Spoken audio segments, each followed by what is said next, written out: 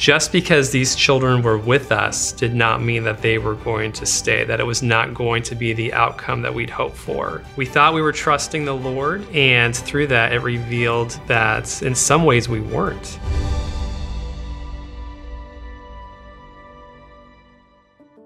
My name is Mike Strong, and I'm one of the elders at the church. I've been here for 6.5 years, and this is my wife, Annie. We've been married for 22 years. I don't think we had talked about foster care and adoption first thing in marriage. We had wanted to wait about 5 years to have kids, and after 5 months of being married, we received a child that we were not expecting. So through that process, God laid foster care on our hearts. Yeah, foster care was one of those things we actually said we were never gonna do, but God was like, yes, you are.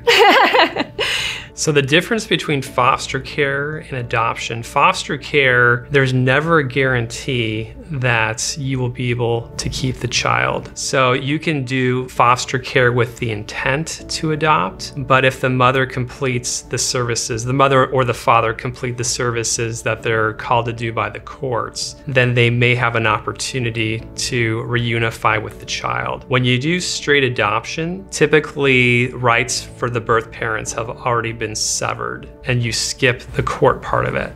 I think our reservations were more associated with foster care. Adoption, you know, you're gonna get the child for sure. Foster care, falling in love and then watching the child go, that's really hard. But realizing that God's in control, He's sovereign, and so if He wants the child to stay, He'll make it possible. And just being committed to the season that I'm gonna be the best mom I can be to this child for that season that God allows me to have it.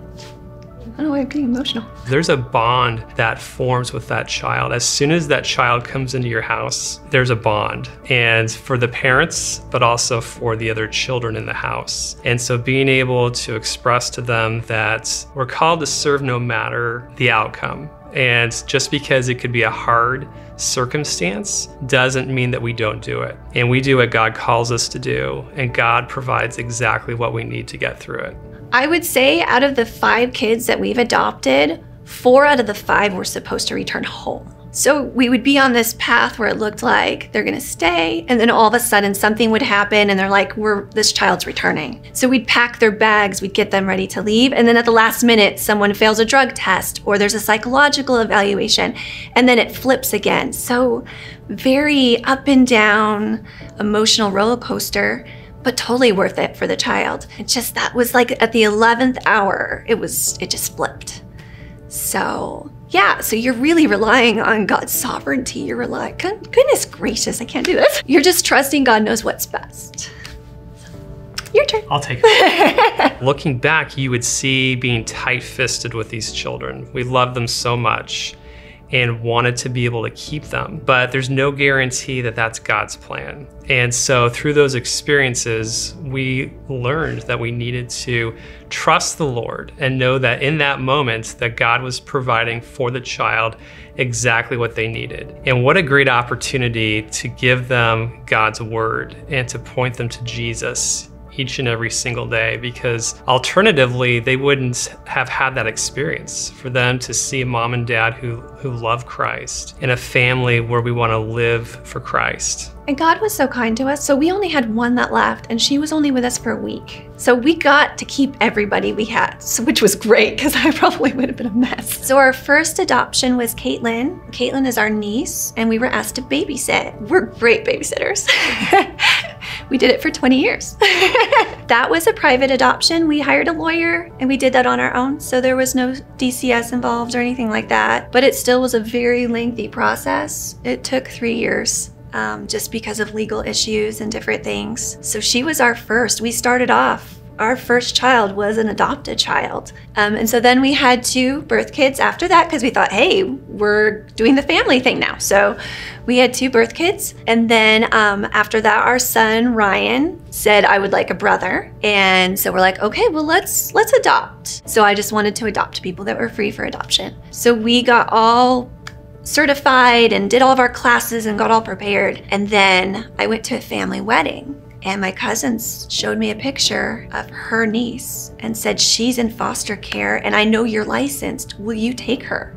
It was a girl. We were going for a boy. So I went home and I showed Mike the picture. And I said, what do you think? He's like, yeah. So I tracked her down. I did contact DCS, and we switched our license from an adoptive license to a foster license. They're different, so we had to do a little bit more work. We met her, and then she slowly moved in with us. She finally moved in permanently, and exactly a week later, I get a call from DCS, your cousin just gave birth to a baby boy.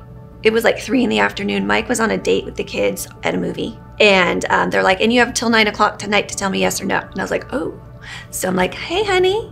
I know you're about to go in a movie, but hey, would you like a baby? You know, that kind of conversation. And I don't remember how long it took you to reply, but he replied before the 9 o'clock cutoff. And so we said yes. And literally, was it the next day? Because we didn't have a crib or anything. We had no baby supplies. We thought we were done. I sent out an email to a group, homeschool chat, church groups, and I had everything I needed within that day to take care of this. You know, God gives you an assignment. He gave me the materials to do it, and he arrived the next day. So we got a 2-year-old and a newborn baby, and that was a very rocky one where different people were wanting different kids, and there was a grandma, there was a dad, there was dad that was in jail, there was mom. I mean, we were in court with all these different people, and we never thought we would get to keep either of them. But it all worked out the way it was supposed to, and God's sovereignty, and they got to stay.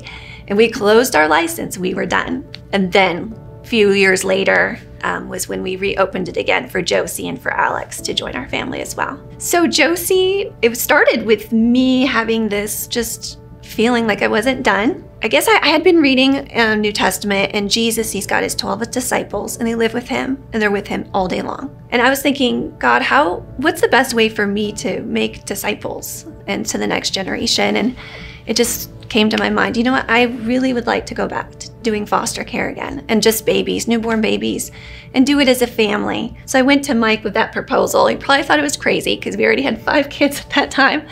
And he said yes. And so we went to the kids, and they were like, yeah, let's do it. And we were all gonna do it together, and we were all excited. And so we signed up, and our second baby that we got was Josie. We got her when she was 3 days old. And it was a family project. Like, we all held her, we all loved her.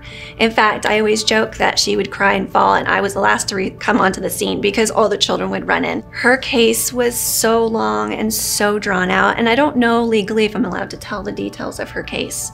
Definitely an environment we didn't want her to return to. So we loved her intensely. When you have a newborn baby that you're getting up in the middle of the night and it's against you, you fall in love really quickly, and you care about their future. You care about what's going to happen to them. And it took 3.5 years until she was adopted. So it was just a long, drawn out court case, and it just kept delaying and delaying. And I can't imagine how terrible that would have been after 3 years if she'd been taken away. So yeah, that was a really hard trial because we just knew at any moment she could go.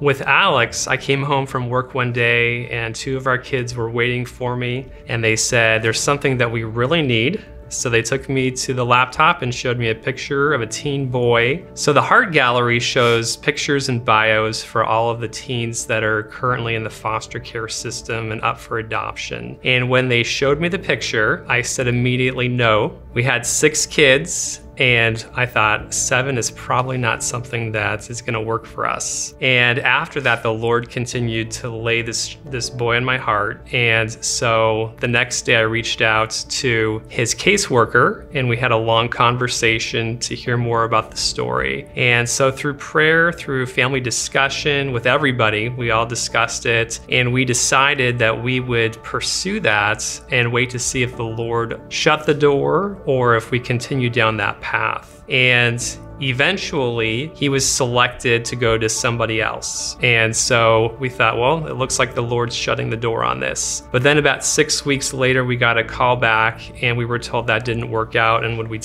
we still be interested? And so we said yes. And I remember Thanksgiving weekend of 2019, the 2 of us went to Goodyear to the group home where he lived to meet him for the first time. And we spent about 3 hours with him, and we left there and said to each other, we need to pursue him. And on April 1st of 2020, he moved in with us. Yeah, so it was COVID. So he had a choice. It was either don't see us for months or just move in with us, which they don't ever do that. They usually gradually have you move in. So he literally moved in and was on lockdown with us, was homeschooled by me. So it was very probably intense for him just to be from like a group home to like our home, having mom there with you all day long. He was 14 at the time that we met him and we started to go visit him. And he moved in about a week after his 15th birthday. And then he was adopted the day after his 16th birthday. He was not sure that he wanted to be adopted out. And being the age that he was, he really had a voice in that. And through past trauma and through some bad experiences, he was really protecting himself, I think, from being hurt again.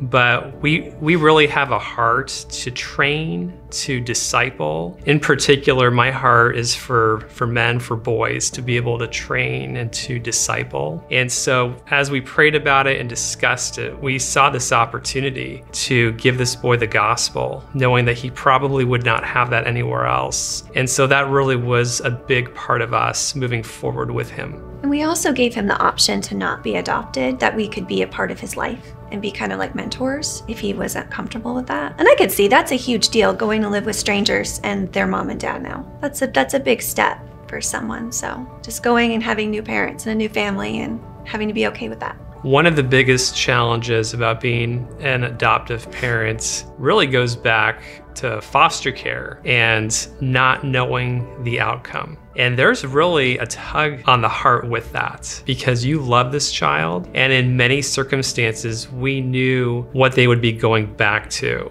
if they went back to their family. And in those circumstances, it would not be a positive outcome. So there was a constant struggle where we struggled with trusting God, really is what the root was, and trusting his plan. And just because these children were with us did not mean that they were going to stay, that it was not going to be the outcome that we'd hoped for. So in those moments, we needed to cling to the Lord and trust his perfect plan. We thought we were trusting the Lord, and through that, it revealed that in some ways we weren't, because we were expecting things within our timing and we expected certain outcomes. And whenever that got rocked, it really showed that maybe we weren't really trusting him.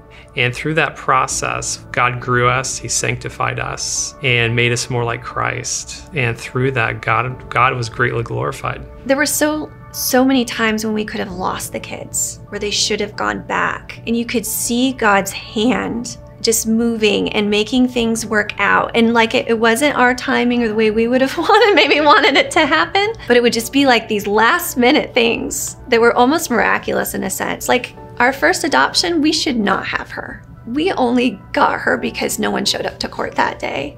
And we were convinced that that person was going to show up to court that day, but otherwise we had no legal anything to stand on. We had no right to our niece. You really don't, unless people just disappear. So we shouldn't have her. And there were so many people fighting for my two cousins and so many different circumstances that we shouldn't have them either. But God just slowly removed all those obstacles, and things that we thought were impossible were suddenly just swept away, and we're like, whoa, this is amazing. It was just these tiny moments that completely flipped our case. And it was just so interesting watching God work, like a hyper way to watch God work, because you've got all these insurmountable walls and you get to watch God just take them out.